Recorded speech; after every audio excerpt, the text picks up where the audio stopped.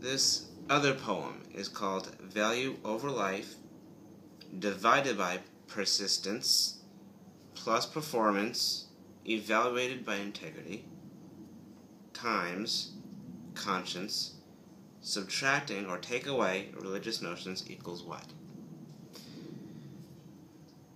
What is the scientific symbol for pressure? Is there enough that we can measure? Look at what has happened all the way up to this day. Isn't it enough already? Relatively, in the grand scheme of all things. I do have to say I am the one lucky man. Proud to be in the honor with my girl for over a year already. It is my pleasure and partner in the thickness of my blood in my veins. Out of all the hardships and pain, getting others out there to hear my cry, where my anger and hurt no longer resides, my heart is filled with her love.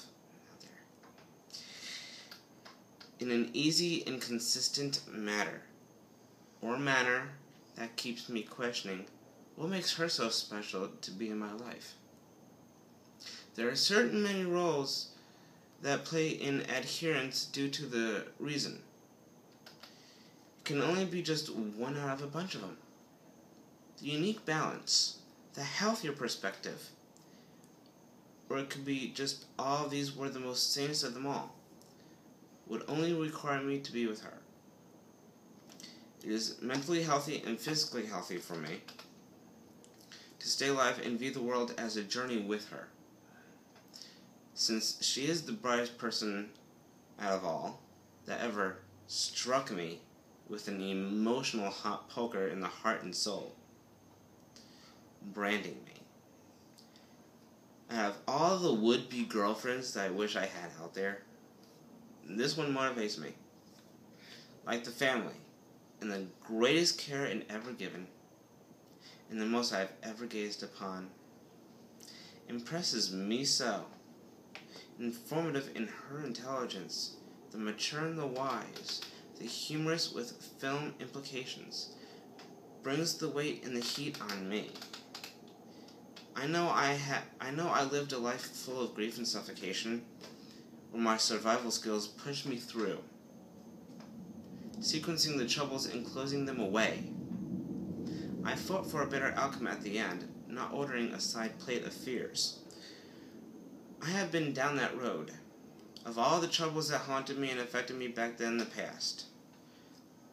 The stronger there is to strengthen, the way to ponder my power of knowledge to beat the spiritual bastards' heads in. The means to concoct the opportunity to get through. So stand up for the right to protect our own species from harm, not a religious book that is never worth it but to read the fictitious gospels, and all the right-wing bullshit that can never get their story straight.